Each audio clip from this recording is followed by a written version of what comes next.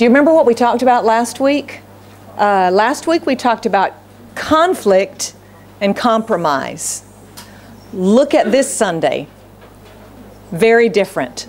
Conflict and split. And so we have a conflict again, but with a different outcome. And so we come, and it's all in the same chapter. Do you think perhaps the Holy Spirit had something to do with putting these two conflicts in the same place in His Word? I'm pretty sure He did, as we look at these two. So we're going to continue this morning. You've got your handout, and you'll see, just take a quick look at it. I've given you some things to consider, and then if you want to, you can go ahead and switch to you can look to the back side, because that's where we're going to go this morning. So you can just follow along on the back sheet if you want to, and if you want to look at it while I'm talking, and then if you want to give it back at the end, you're welcome to do that as well. But it's just for those of you who would like it, and I hope you have your Bibles as well. So here we go. Conflict and split. Last week we looked at the conflict that arose in the church. And remember what it was? The conflict basically was, all of you Gentiles who are Christians, you really have to keep the law of Moses. Basically, you have to become Jewish if you want to be Christian. And to us that seems like, well, that has nothing really to do with us, Jewish, Gentile, all of that. But in fact, at the heart of it was an issue that affects all of us, and many of us have dealt with. And at the heart, the issue was the work of Jesus is not enough for salvation. You've got to do something to make yourself acceptable to God. How many of us have struggled at times? We know what the Word of God says. We know that Jesus died for us, and yet we have heard, or we think, or we labor in some way to make our lives acceptable to God. If I do this, God will really accept me. If I do this, God will really love me. Almost all of us have struggled with this, haven't we? And so what we read here is Paul and Barnabas saying, Jesus is enough. Jesus is enough. And brothers and sisters, Jesus is enough. Amen. Church is not enough. Good deeds are not enough. Oh, it's good to come to church. It's good to be part of church. It's good to do good deeds. It's good to give an offering. But none of these things save us.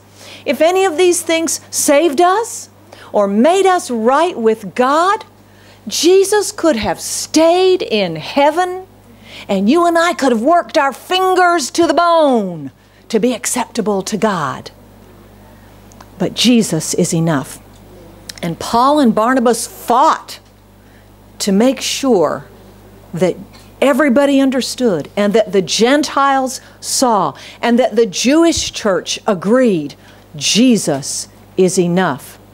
And so they came together. The conflict was so tough that Barnabas and Paul came all the way back down to Jerusalem. They had a huge council. Have you ever been in a long meeting before? Yeah. Have you ever been in one that lasted several days? Because this probably lasted several days. Have you ever been in one that's been tough? This one would have been tough. But how did it end? It ended with harmony and peace because both sides compromised. They didn't compromise on truth, but they gave up some things that were important to them on each side, and still kept the essentials of salvation. What a lesson for us. We would like to believe that Christians float on clouds of love. Do you think Christians, we just float on clouds of love and everything is great and everything is okay? But the sad truth and the painful reality is we face conflicts as Christians. And very often, those conflicts are within the church, right? And they're often most painful within the church, aren't they? Because it's our brothers and our sisters. So some of you are going through conflict right now. Some of you are at peace right now, but if you're at peace right now, let me go ahead and tell you, conflict is coming, okay? I'm not being a prophet of doom, but that's the way it is, because we live in a fallen world and we are imperfect human beings brought into the perfect love of God. But as we look at a different conflict today, I want to remind you of something. On both sides, last week as we looked at it, time was given to listen to one another. How many of you, when you're in a conflict, find it so frustrating when the other people don't listen to you? The other side doesn't listen to you. They just keep on. You try to say something and they blah, blah, blah, blah, blah, blah, blah, blah, blah, blah, blah, like that. And we all kind of laugh, but it's extremely frustrating, isn't it? It's extremely frustrating. And the beautiful thing that we see here is that both sides, even though they disagreed, they took time to listen. Paul and Barnabas listened, and James, they listened to what the Judaizers said. The Jewish, the Pharisee party, they listened to what Paul and Barnabas said about the Gentiles. Number two, time was given for the Holy Spirit to work. How many times have you and I, in an argument, in the heat of the moment, boom, made a decision, and you made it when you hadn't given time for the Holy Spirit to work and to settle your emotions? It was often a bad decision, wasn't it? It often brought painful things rather than good things. And so we see this beautiful picture, and what comes out of it is harmony and peace. The devil wanted to destroy the church or put it in bondage, and instead, because people were godly and they listened to the Holy Spirit and they obeyed the leading of the Holy Spirit, God brought something good out of it. Paul and Barnabas go back to the Antioch church. Judas and Silas, who are prophets from Jerusalem, go up to the Antioch church. They give prophetic messages, and the church is strengthened. And on their side, the Antioch church, with great joy, receives the message, even though they're going to have to give up some freedoms. Did you see that? We talked just at the end about that. But they happily give up some freedoms, that there might be harmony and unity, and the church is strengthened. So time passes, and all is well, and Paul and Barnabas continue in Antioch. They're teaching and they're preaching. Remember, we talked before about gifts growing the church, right? Look at this verse just with me just a minute. Why does it say teaching and preaching? Why can't they just say they're preaching? Because teaching and preaching are two different things. You say, aren't they the same thing? No. In Ephesians 4, where it talks about the apostles, the prophets, the pastors, and the teachers. So you've got preaching and you've got teaching. So all of this is going on with many others also. There are a lot of people who are serving in the church, and that's a good picture, and that's the way that it's supposed to be. So there's a team ministry and there's a balance of gifts, okay? So Paul talks to his friend and to his ministry partner, hey, let's follow up and let's go back and visit the cities where we were previously, where we preached the word of the Lord. Let's see how the new believers are doing. Now pause here just a minute, because we're going to talk about conflict today, which is not so pleasant, but I want you to see something beautiful in the meantime. Paul and Barnabas went to these cities, they preached the word, people responded to the word, there were decisions for the Lord, and people said yes to the Lord, but that is not enough. Did you know that? That's not enough. We've got to continue in the Lord. We've got to be established in the Lord. We've got to be encouraged in the Lord. Being part of the family of God is more than coming to church on Sunday mornings. I'm glad you're here and it's Sunday morning, but that's not enough. Being part of the family of God is being part of the family. And here you see Paul, though he is fiery, though we're going to see this morning that he is a hothead. He really is. Paul's a hothead. We see here the heart of the pastor who says all of those people that raised their hands and said, yes, I want to follow Jesus. We've got to make sure they're doing okay. We've got to make sure they're going on in the Lord. That's the pastor's heart. Brothers and sisters, we live in a world that really promotes independence and isolation. I really think that. Don't you think so? Do your own thing. All of us. That's the way the world is today. But when you become a Christian, God brings you into His family. You're not on your own. You're part of the family of God, and we grow together, and we bear one another's burdens, and we pray for one another. And when somebody stumbles, we come alongside and we help pick them up. And when somebody rejoices, we rejoice with them. How many of you have ever rejoiced about something, you were happy about something, and you didn't have anybody to share it with? Wasn't quite so happy, huh? Wasn't quite so joyful. But when we have others to share with, there's greater rejoicing. And when we have others with whom to mourn and cry, our sorrow is reduced. That's just the way it is, isn't it? That's just the way it is. That's what it is to be in the family of God. And here we have this beautiful heart of the pastor, Paul, that says, let's go back. Let's make sure they're okay. Because you know, this was a hostile environment. People were opposed to Christianity. Paul had been stoned. Persecution had risen. But they say, hey, let's go. Let's make sure that they're doing okay. May I say something to you this morning? If you have been instrumental in leading somebody to the Lord, make sure you follow up on them. Make sure you get in touch with them if they're not here. Pastors don't, we see a lot, but you know what? We pastors, we don't see everything. We don't know everything. A lot of times you know more of what's going on with people in the church than we do. You know, this person is struggling. Well, come alongside them, encourage them, pray for them. You don't have to dig and say, now what's going on? I see there's something wrong. Talk to me, tell me. Just pray for them.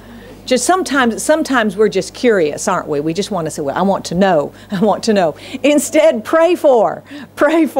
And sometimes it's helpful to know more, but we're in a family. Let's be a family. And so we see this here. And so Paul says to Barnabas, and it's a great idea. It's a great idea. Barnabas and Paul are co-workers. They are co-partners. They are in leadership together. They are mature and gifted. Both of them bring something to the table. Both of them have an idea. The problem is, it's not the same idea. Okay, so here we get into the conflict. Barnabas wanted to take along John Mark, but Paul did not think it appropriate or wise to take along this man. It would have been a very young man, by the way, who had deserted them in Pamphylia. Remember when we came across this earlier? The only thing Luke said was, John Mark left them in Pamphylia and went back to Jerusalem. That sounds like it was part of the plan, right? Now we come sometime later and we find out, nope, it wasn't part of the plan. He broke the plan and he deserted. That's a strong word, isn't it? That's a word that we use for people who run away from their army duty. You're a deserter, right? In every country, it's the same word. And Paul says, no, he has not continued with the work. So they're going to go on a trip. This will be the second missionary journey. And Barnabas has a great idea. We need a helper. Let's take John Mark. And Paul sort of agrees. And he says, you're right, we need a helper. Let's not take John Mark, okay? So here we have this, and here comes the conflict. So this morning as we look at it, I hope you are doing more than just saying, 2,000 years ago, two hot-headed Jewish men, what does this have to do with us? This has everything to do with us this morning. And we can ask ourselves right now, Holy Spirit, what are you saying to me this morning? Because He's going to talk to us this morning. I want you to think about these two men just a minute. This is not about doctrine, is it? Yes or no? No. It's not about salvation, is it? No. Is it essential? No, not really. Do you know what I have found? Most of the time, in the church of God, in the church family, when we have conflicts, it falls into this area, doesn't it? Personality, different opinion, things like that. And so as we look at this morning, let's look at why they have an argument and what they do about it. So let's look at Barnabas and Paul. Let's get into their heads just a minute. You know we don't preach psychology at Lighthouse, but let's look at it, because you know what? Their personalities and their psychological makeup, this is part of it. This is part of it. But God cares about our personalities. He works in and through our personalities. He works in and through our psychological makeup. Please don't think prayer and this and that and Sunday morning, God, that's for you, and everything else is not for you. I handle that. It all comes under God's hand. Why would Barnabas say, let's take John Mark? Let's think about it. John Mark is available. He's willing to try again. You say, Pastor Jennifer, you cannot say that. It's not in the Word of God. I can say it because, you're right, it's not in the Word of God. But God has given me a brain, and I have a thought process. Remember, Paul and Barnabas, in the first big conflict, they traveled down to Jerusalem. Where is John Mark? Thank you. He's in Jerusalem. Do you think Barnabas talked to John Mark while he was in Jerusalem? Yes or no? Thank you, Keith. Of course he did. Of course he did. Do you think John Mark expressed perhaps remorse, or I'm so sorry, I'm this or I'm that? I think he had to have. If John Mark had said, well, you all were wrong and I'm glad I came home, there's no way a godly man like Barnabas would have suggested, let's take John Mark. No way. So does that make sense to us? Of course. So there would have been discussion between John Mark and Barnabas. John Mark would have expressed something that would have let Barnabas know, this is a good young guy. Let's give him another chance. He's available. He's available. He's failed, but he has potential. And you know what? Isn't that just like Barnabas? Barnabas always saw potential in people. He always looked beyond just the externals, and he saw potential. Praise the Lord for those of you and those of us who have Barnabas eyes to see potential when others don't, right? That is needed in the church. Okay, what else? Barnabas says, besides, everyone deserves a second chance, and a third chance, and a fourth chance, and a fifth chance. How many of you have always gotten it right the first time? You never blew it. Anybody? If anyone raises your hands, then I'll say, and then you're a liar, and so, and so you've blown it, and so you've blown it. Bless his heart. Here's Barnabas. He is the guy of second chances. He's the guy of second chances. We can see why Barnabas would say, yeah, let's take John Mark. Do you think these are good reasons? Yes or no? I think they're good reasons. Yeah, I think so too. But then Barnabas was a spiritual, godly man, right? Okay, but let's go, and by the way, and he's my relative also. We are drawn by personal issues as well. And so he's failed, but he needs to be encouraged. Let's give him another chance. Let's give him another chance. So that's Barnabas. But here's Paul. What does Paul say? Why do you think Paul disagrees? I think Paul disagrees because he thinks the stakes are too high, God's work is too important to leave to chance, right?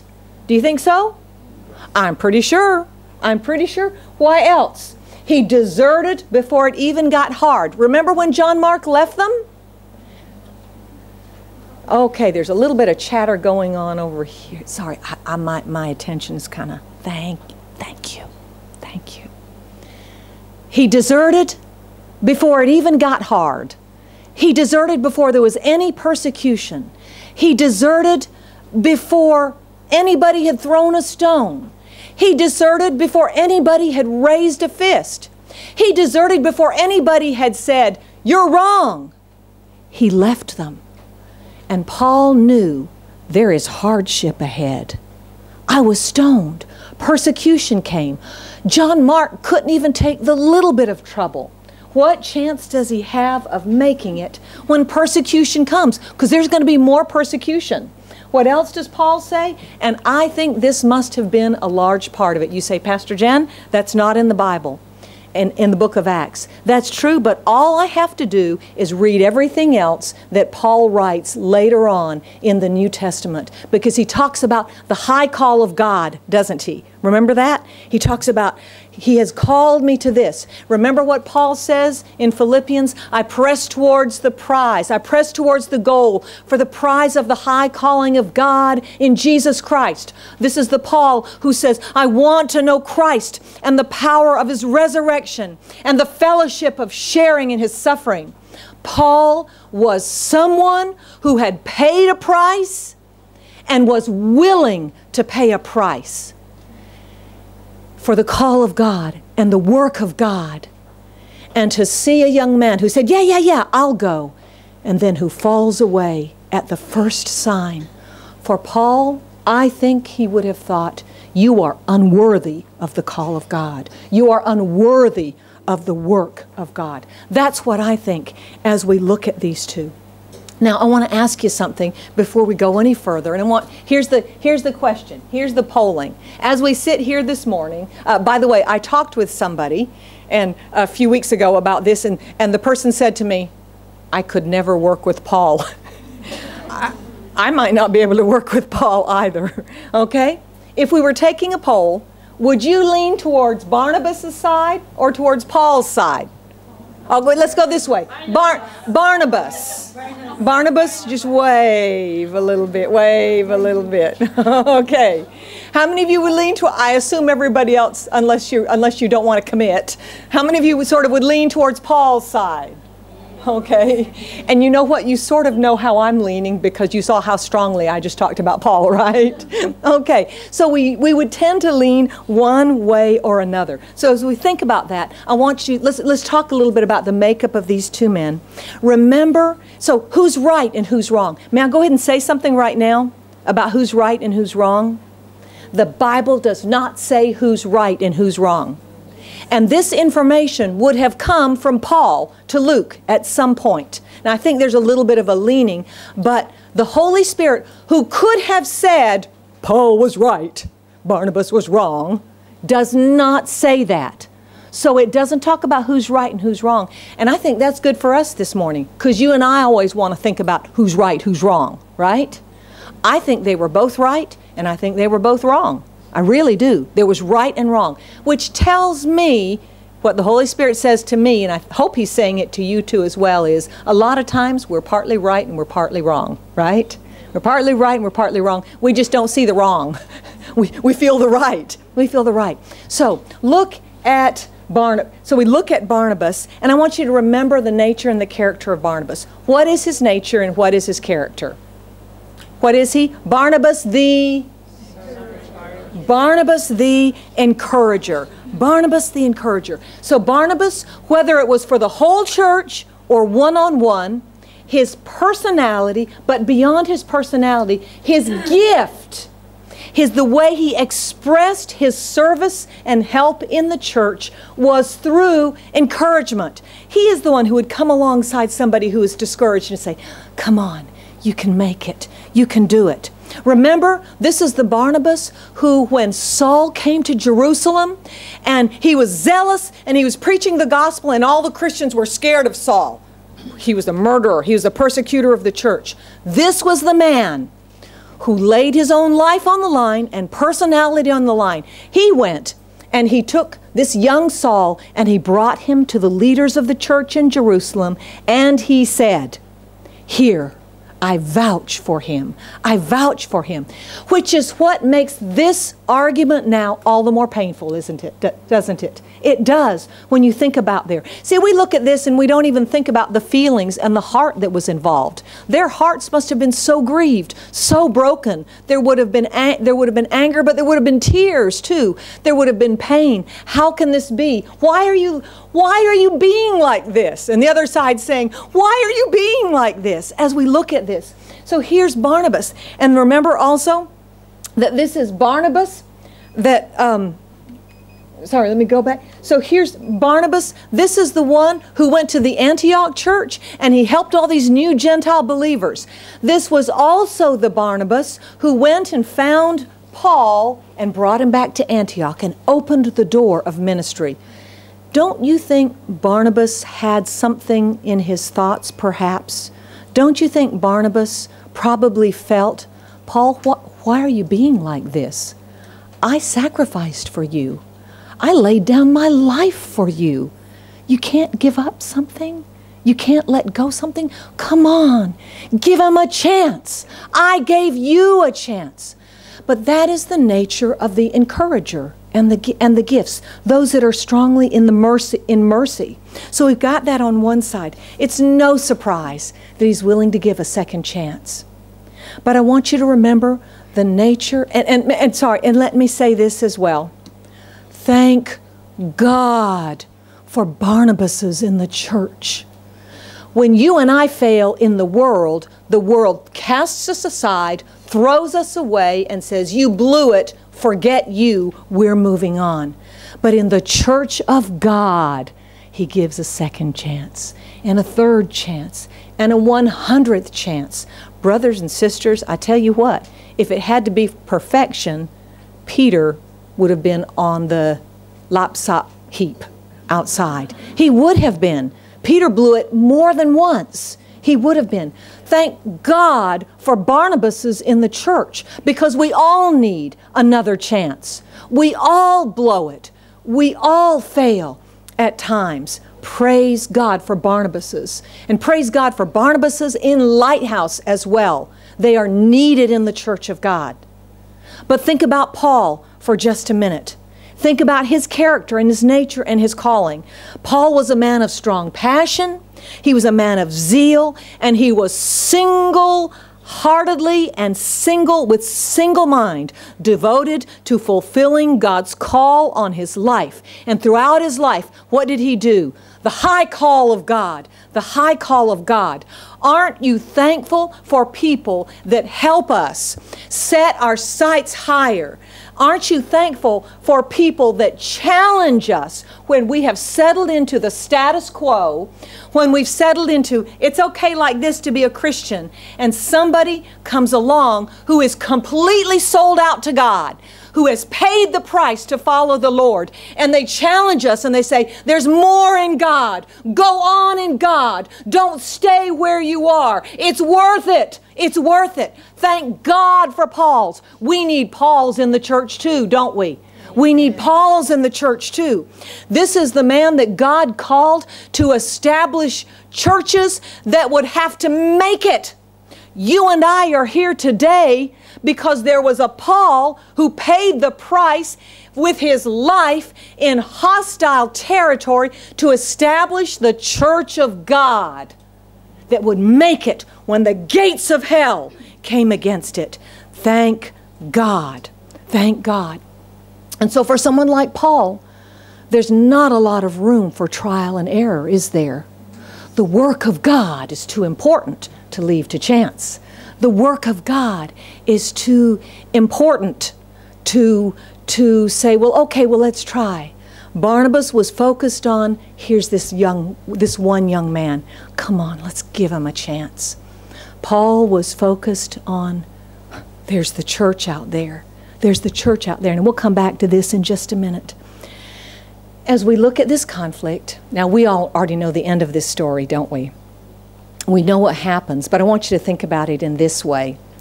We would like to say, no problem. Here are two godly men. They're spirit-filled. They are focused. They're called of God. They're both men of prayer. All they have to do is talk it out and pray a little bit, and everything's going to be okay, right? They're really godly. They're really godly. Sure they are. Sure they are. And in fact, they've just navigated a much bigger conflict, right? The much bigger conflict with Jerusalem, with Antioch. There should be no problem in this case. What happens? So, praise the Lord. Whew. You see, this is what we think, right? Really, really spiritual people. No problem. Okay. The disagreement was so sharp that they parted company. Barnabas goes one direction, and Paul chooses somebody else and goes another direction. Why is this? And this speaks to us this morning because we're not talking about a history lesson. Here are two godly men.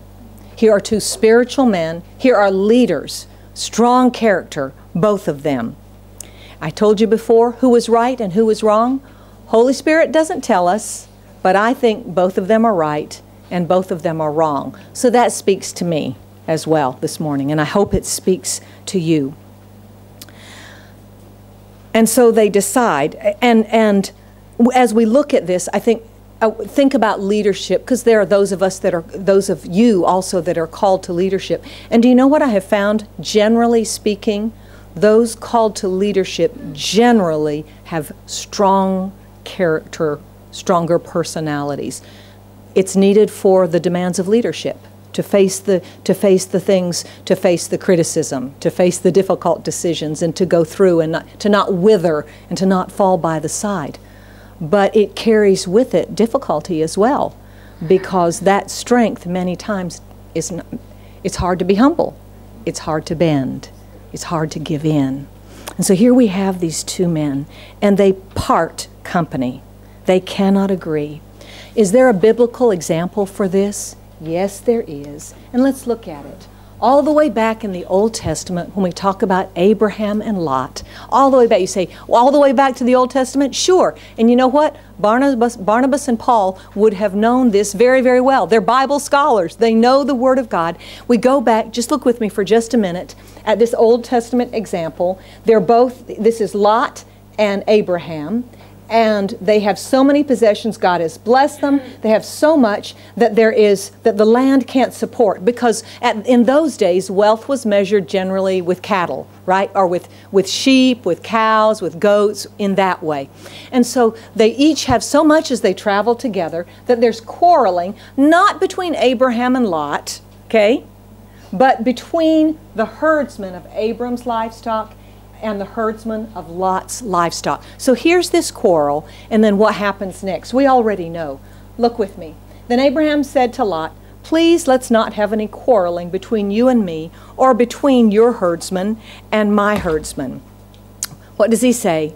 He says, "Since we are brothers," ouch, okay? "Isn't the whole land before you? Separate from me. If you go to the left, I'll go to the right. If you go to the right, I will go to the left." Brothers and sisters, this morning, what a beautiful picture of how peace comes out of conflict. Abraham was the elder. Abraham had the right. Lot was the one who had followed along with Uncle Abraham. He lived under his wing. He lived under his protection. He lived under all of this. Lot should have been the one to say, "Uncle Abraham, I'm so sorry that there's quarreling. Let me do this." But he didn't. We look at compromise and giving up our rights as weakness. That's what the world tells us. You got to be strong. Show them whatever, all sorts of things. Brothers and sisters, in God's eyes, it is the bigger person, it is the more spiritual person that is willing to give up and to let go. And Abraham has a very good reason for it. Because we are brothers. Now here's a lesson for us this morning. Why do we give up things in the family of God for the sake of peace? We give up things because we're brothers.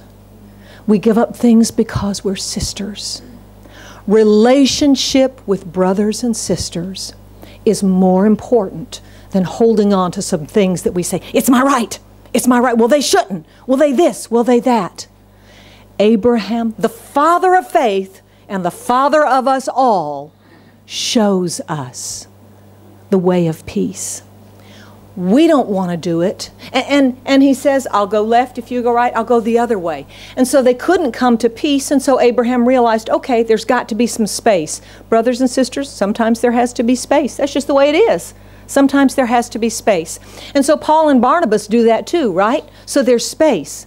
But Paul and Barnabas go about it in the wrong way. They go about it in the wrong way. Abraham and Lot go about it in the right way. And Abraham says, "You choose, and whatever you choose, I'll go in the other direction." We don't want to do it because we think, I'll be taken advantage of. How many of you think that, right? If I give up, but I'm right. I'm right. They're wrong. Well, in this case, Abraham was right. Sorry, Abraham was righter than Lot was. Lot was wronger than Abraham was. Pardon me, all you English teachers. We don't want to give it up because we think, well, I'm right. I have the position. I have more whatever. I have this. I have that. But Abraham shows us a way of peace. Abraham trusted not in himself to keep what he deserved. Abraham trusted God. And we know the outcome of this story, don't we? What happened? Abraham gave up. He let Lot choose. Lot chose selfishly. Lot chose what he should not have chosen. But who did God bless? Abraham. God blessed Abraham. And I want to tell you something this morning, brothers and sisters. If you're in a struggle and you're in a conflict, and I'm not saying just people can stomp all over you, think, well, they're going to stomp all over me. That's not what I'm talking about, because the Bible gives wisdom in all these various areas. But what I want to say to you is this. If you are in a struggle, it may be with a friend. Listen, brothers and sisters, it may be with a coworker. It may be with a spouse this morning. Sometimes our biggest struggles are with spouses. If you are willing to let go and kind of give up some things and say, okay, God, I want to have peace. Why? We're in the family together. We're in the family together. We're brothers and sisters. Jesus died for us. Is it worth it to hold on to a silly disagreement or argument when Jesus has died for us? No, that's where I sit, and they know I sit there, and they sat in my chair. Now, you all laugh, but I know that's true. I have seen people, I'm so sorry to tell you, in Lighthouse say, move, that's where I sit. Yeah. Yeah. Dad, for many years in the U.S., as people say, now you stopped preaching and you've gone to meddling now, Pastor Jennifer. Dad, for many years, was the presbyter of many churches in it's warm up here. It's very warm up here. Is it warm out there? Whew, okay, here we go. Sorry. For many years he was the presbyter, responsible over many churches, and he would preside over church disagreements. And I remember he came back one time, and he didn't even tell us what church it was. He was so discouraged because the church had split over the color of the new carpet. One group wanted blue and one group wanted red, and they couldn't agree, and they split.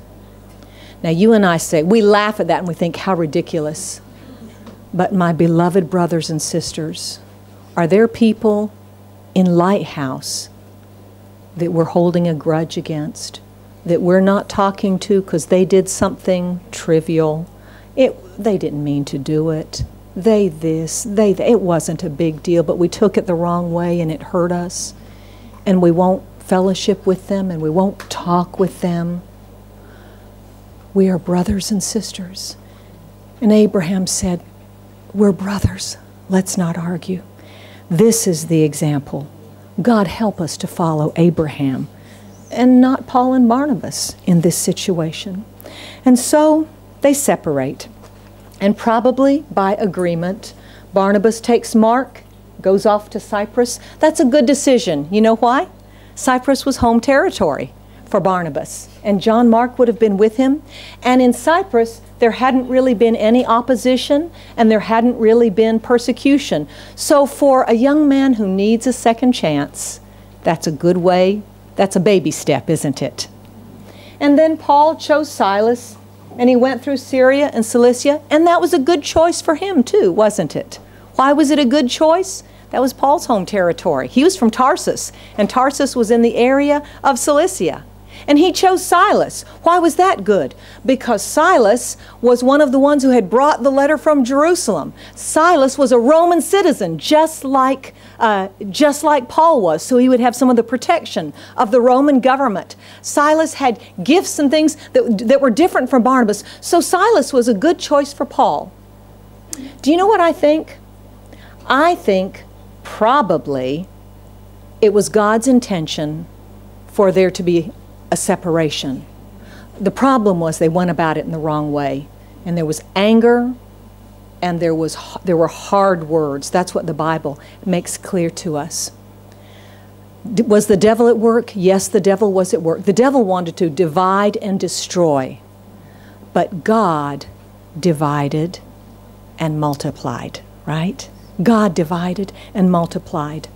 Was there, and I wanted to say one thing, I didn't say it earlier, and I think it's important. When we, this is out of the loop for just a minute. When we were talking about the strengths of Barnabas and about Paul, this is something that I really saw and was reinforced. When you and I are, as we see from Paul and Barnabas, very often when we are strong in one area or we have gifts in one area, we don't have a lot of mercy for somebody who is weak in that area. Have you noticed that? We don't. It's very, very true. It's very, very true. And we see it with Barnabas and Paul. So that's something we've got to pay attention to, we've got to work on. So is there any reconciliation? The Holy Spirit does not tell us, but what we know is this. Later on, Paul writes about Barnabas as a worthy brother in Christ, a worthy laborer in Christ. Later on, Paul calls John Mark valuable, a son, a trusted co-laborer in the Lord. And God used John Mark, to write the gospel of, which gospel is it? Which gospel? You're scared. It's not a trick question. The Gospel of Mark. The Gospel of Mark. That wouldn't have happened if there had not been a Barnabas. I think more of us sided with Paul, but Barnabas was needed too. And there was reconciliation. And many years later, I think Paul, older and wiser and more gentle, one day would write to people in Philippians, and he would write to two women who were laboring in the Lord, just as he and Barnabas had. And he says, I appeal to Euodia, don't name your daughter Euodia, and I appeal to Syntyche, don't name your daughter Syntyche, to agree in the Lord. And I ask you, true partner, to help these women who have contended for the gospel at my side. Oh, this is the Paul who could not make it right with Barnabas years earlier, right? And now he sees the importance of unity and harmony. Brothers and sisters, this morning, you may not be a Paul.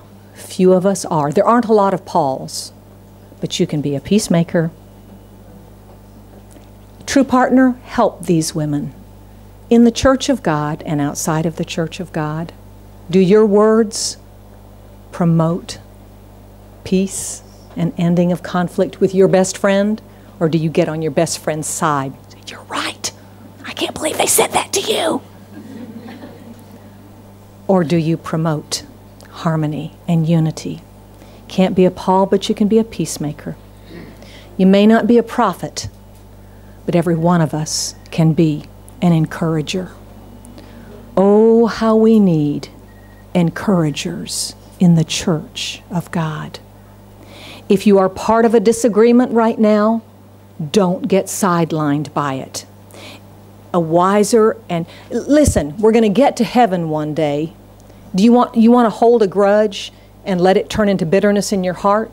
And we get to heaven one day, and God has put us in a mansion, and we look at our neighbor and we think, eh. We say, sorry, God, I need a go-go van. I need to move 2 streets over. I can't live next to this person. How foolish, right? How silly. Of course not. We're all laughing at the ludicrous example I just gave you. And yet we're acting like it sometimes down here, aren't we? We really are.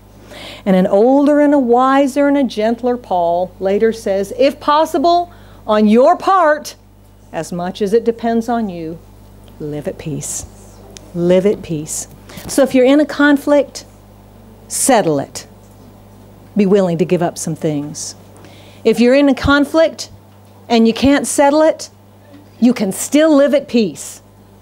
Give some space, back off a little bit, agree to disagree if you really cannot agree, and then let it go. Stop talking about it. Stop digging it up. Stop saying, oh, look at that. Let it go. Let it go. I mean it. Be an Elsa. Is that why you all just laughed? That's why you all just laughed. I confess I have not seen, what's it called? Frozen. I'm so holy. I've seen part of it. But honestly, now that's a sermon for us. Be an Elsa. Let it go. That's how we live at peace when we can't agree, right? Just give some space and we let it out of our hearts. In the Church of God, we close with prayer, and our kids are down. They're a little bit early. We've got 1 minute. Let's pray in this short time that we have left. We've laughed at some things, but you know what? I know the Holy Spirit has spoken to you this morning, because He spoke to me too. What are your gifts? If you're strong in that area,